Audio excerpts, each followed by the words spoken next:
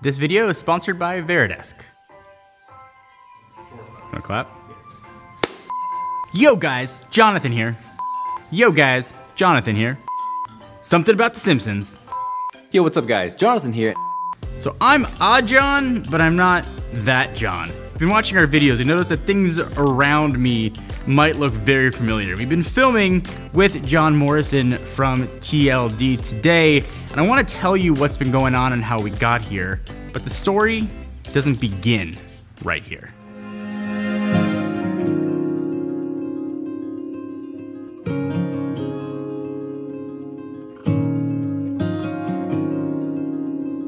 So we moved into this space in 2014, so it's been almost 5 years since we came in, and I had really grand plans for this. It was our first real office, and there was tons of space for everything. We got to build out our own studio inside of it and make it look how we wanted, and build sets that we thought we were going to use quite a bit.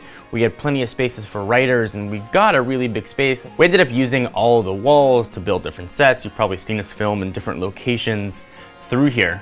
So when I made the decision to sell TechnoBuffalo.com, it became even more apparent that this office space was no longer going to be necessary, or at least where we called our office was going to have to change.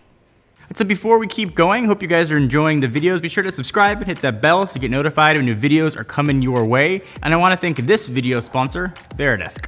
If you've been looking for a standing desk, or maybe you've got back problems, Veridesk has been absolutely awesome for that. We've got the Pro Plus 36. Ordering was incredibly easy to do. Opening it out of the box is simple. The setup is surprisingly elegant, and it feels really sturdy. So transitioning it from a normal sitting desk to a standing desk is really easy. It's got handles on the side. It just kind of lifts, and it's got different levels to adjust to, your height, so it's sort of optimal for you. So the Pro Plus 36 that we've got right here is compatible with most regular desks too, so you can use it as an attachment to a regular sitting desk, and then you just lift it up and it can sort of transition into a standing desk. So you can sort of pick how you want to spend your whole day. So if you want more information on the model that we've got or others in Veridesk portfolio, go to veridesk.com or hit the link down below to learn more. And a big thank you again to Veridesk for sponsoring this video. I just think it was slightly too expensive. What was kind of interesting, I don't know if you guys saw the video, but a few weeks before that sort of I sold the company, Goodbye TechnoBuffalo, Hello Me video went up, I did a collaboration with John Morrison. Actually, we were talking about the iPhone XR and sort of how his experiences are different than mine. And then after we shot that video, I went to lunch with John Morrison and Josh Kenson. They're partners in Sun Squared Media, sort of the company that sort of runs everything, including Josh's brother's channel, Kevin. They could see like the tiredness and the beat down look that I had from sort of trying to figure out what was gonna come next. And it was really the first time, aside from my wife, that I spilled my guts on I didn't feel like I could do anything right or well. And they just listened. And I hadn't had somebody that I could talk to that could understand what it was like. Someone who's grown a business like they have. And it just felt really good. I was sort of still debating whether or not I was gonna sell just the YouTube channel or sell the entire business and be an employee. And they just sat and listened, like good friends. And then I got home that night and John sent me a text. It was like, hey, can you come back tomorrow to talk? And I was like, that sounds fun, but I can't. I should have a ton of stuff to do. He's like, well, can we FaceTime tonight?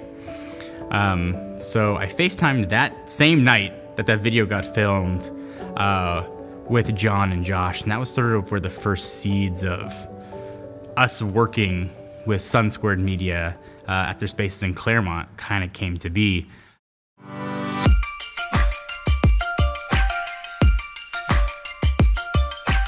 So I've talked a lot about the past, but let me show you around the present.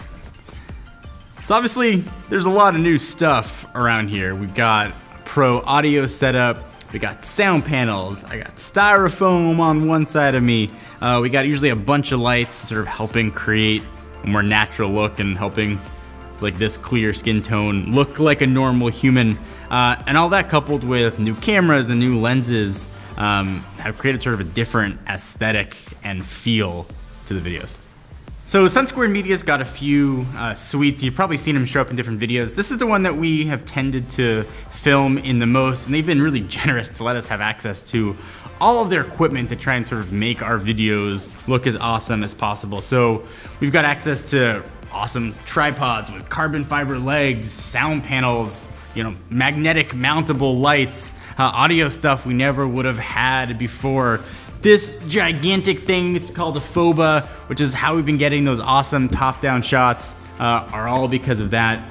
And one of the biggest changes we made on the gear front, this is one of two Blackmagic Pocket Cinema Camera 4K. That was a mouthful, it took me a while to memorize that. But it was really a big visual change. When we sort of made the decision to film here, we wanted our videos to look different. So we decided to move away from the Sony a7S Mark IIs that we were using. It gives us a lot more flexibility and I think kind of a unique look to the video. We have another camera on order by Blackmagic. It's their Ursa Mini Pro G2, but B&H hasn't shipped it yet.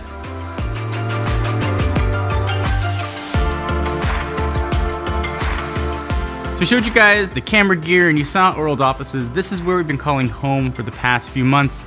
It's pared down and mobile optimized. So we sold all of our iMacs we used to do the editing on, and now we've gone solely for MacBook Pros. We got a pretty big Synology where we've been offloading all of our footage. We got a bunch of LG monitors of different sizes, and this is where we'll have our meetings before we go to film, where we'll strategize what's eventually gonna make its way to the YouTube channel. So it's been 9 years and over 4,500 videos, but this one is different. So if you didn't see our previous video from like 3 months ago, here's a Cliff Notes version. I sold the TechnoBuffalo website to Mobile Nations. I had been running the website for almost 9 years, doing video for a little bit longer, and I was being spread really thin to the point where I was doing so much that I wasn't doing anything well. So after I decided that I wanted to sell TechnoBuffalo, a few things had to be worked out. So what was gonna happen to the TechnoBuffalo name? Obviously the YouTube channel was still heavily branded TechnoBuffalo at the time, and then what was gonna happen to the writers that were writing for the website? Those were two really paramount issues that I had to resolve. And when I decided to sell to Mobile Nations, I've never actually talked about this on camera before, I had two other offers to sell the business. One was to a private equity guy who just wanted websites, and one was to a larger media company. And the larger media company wanted to buy everything. They wanted to buy the website, and they wanted to buy the YouTube channel, and they wanted me to come on as an employee. It was a tough choice, and I anguished over it for a really long time. And video's what I've always wanted to do. And if I was gonna bet on somebody else to sort of make sure I was employed, why not have that somebody else be me? That's sort of when I decided to double down on video and be a part of creating content that I'm proud of and content that I love. And so that decision became relatively easy. And then working with Mobile Nations became even easier. From our first conversation to signing the papers was about 3.5 weeks. It was that easy. They were committed to a few things. They're committed to keeping the writers, so everybody who wrote for the website would still, be employed and get to continue to write for TechnoBuffalo. That was important.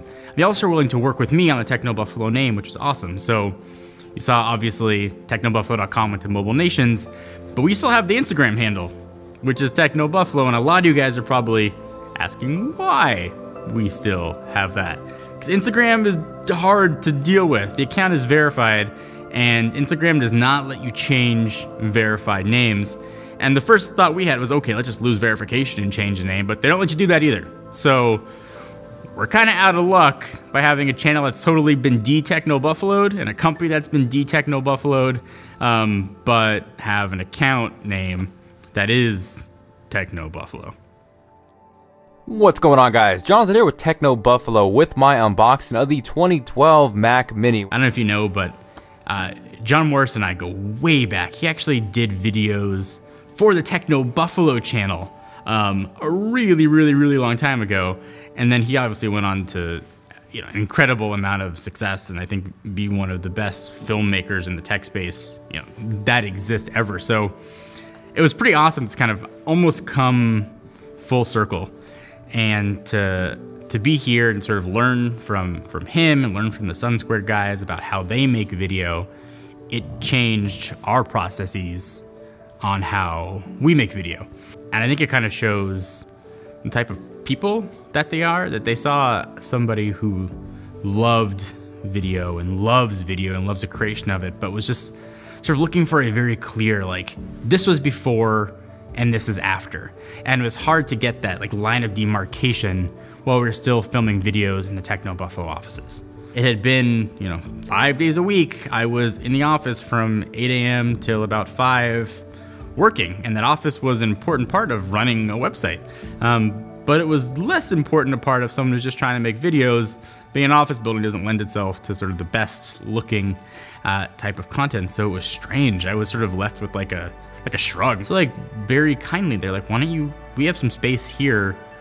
Why don't you come film here? The very first video we ever did here was that Mac Pro video, which is one of the videos on the channel that I'm incredibly proud of. The creativity is back. And it's cool that it's back with the same crew that we had at TechnoBuffalo.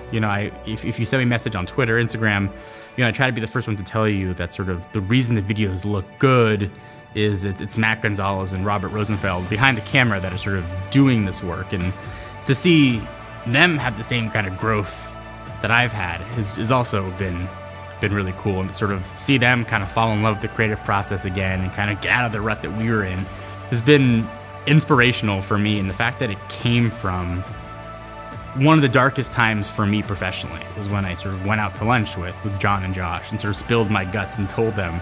It was like from those seeds of despair, kind of like, sorry to sound poetic, but kind of grew these like awesome flowers of creativity.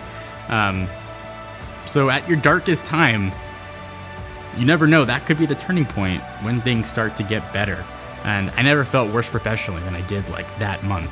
And I never have felt better professionally than I do right now. And I think you can see that on camera. So it's just been a really fun experience. And I've gotten a lot of questions about the sets and the studios, and things obviously look visually different. What's been going on? So I kind of wanted to share the real story of what happened to TechnoBuffalo and how we got here.